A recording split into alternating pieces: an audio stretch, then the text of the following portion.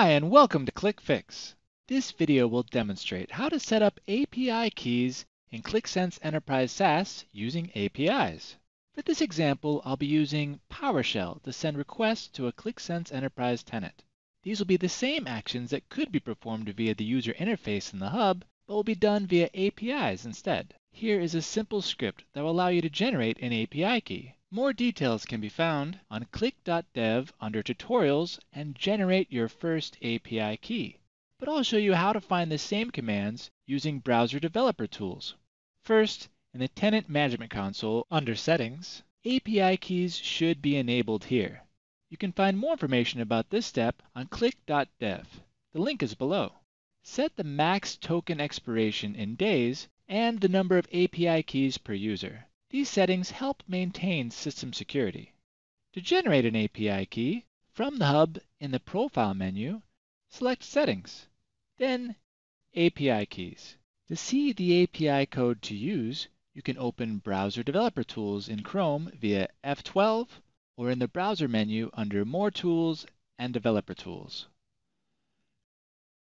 Click on the Network tab, then perform the actions of getting a new API key by clicking the Generate New Key button, give it a name, generate. Here's the key. Now in the DevTools, the request for that command is shown.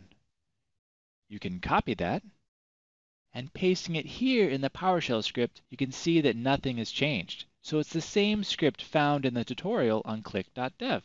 Scrolling a little further down in the body, you can see name and expiry time. Run the command, and here's the current API key that's about to expire, and here's the new API key. You need to run this command before the API key expires to get a new key and update your code with the newer API key. This is a handy method for renewing API keys that are about to expire, because you only need to visit the user interface the first time. To demonstrate what it looks like when something goes wrong, I'll use the wrong format in the expiry field. First, it's showing the maximum number of API keys has been reached. To resolve that, I will delete an expired API key. Back to PowerShell and try again. This time, an invalid property value 400 error is given. It's just showing that the wrong format is being used. And you can always find the correct code to be used by performing the actions in the UI and copying the code from the developer tools. I hope this helped.